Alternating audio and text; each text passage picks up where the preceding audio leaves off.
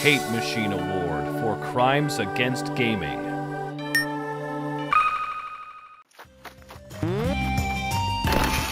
Starfield. You know, it is our first new franchise in over 25 years, so if I was going to come, you know, it's for Starfield.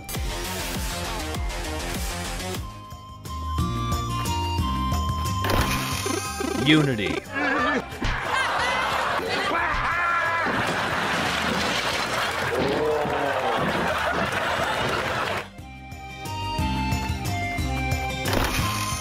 SJWs. When will you learn?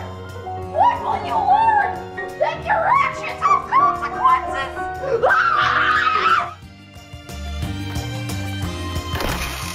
Microtransactions and Gacha games. Yeah!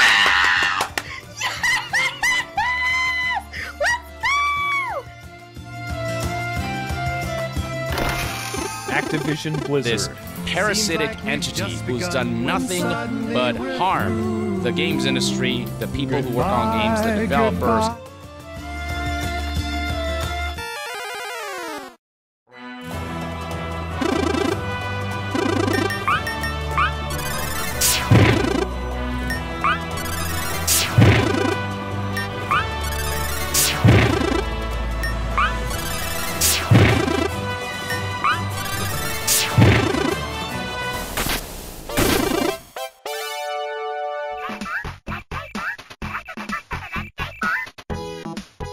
Game publishers have always been blood-sucking parasites, but dealing with them was often reserved for the end of the development process, allowing you to make the game of your dreams in peace.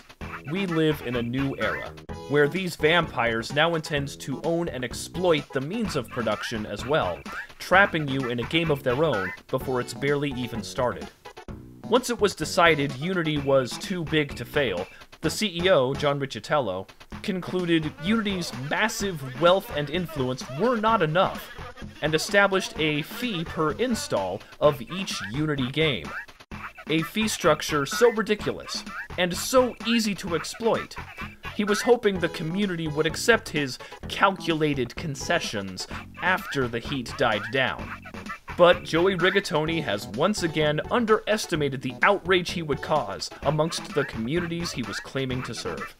This repugnant snake managed to ruin Electronic Arts, win its 2 consecutive Golden Poo Awards for Worst Company of the Year, then land safely and comfortably as the head of Unity, where he once again overplayed his hand by pulling the rug from under his customers and setting independent development back by 5 years. The rapid migration by these developers to Unreal, Godot, GameMaker, etc. has only served to highlight the level of dissatisfaction that was boiling up before this fee was even thought to exist, and served as both a convenient excuse to move on and the final straw. Congratulations, Unity. You have fucked around, and you have found out.